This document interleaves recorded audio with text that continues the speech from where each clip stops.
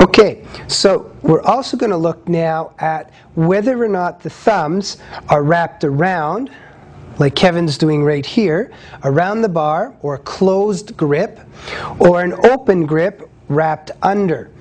And what is the difference between the two? Well, the advanced lifters like this open grip because it gives them more power. Less energy is put into the bar, into the squeeze.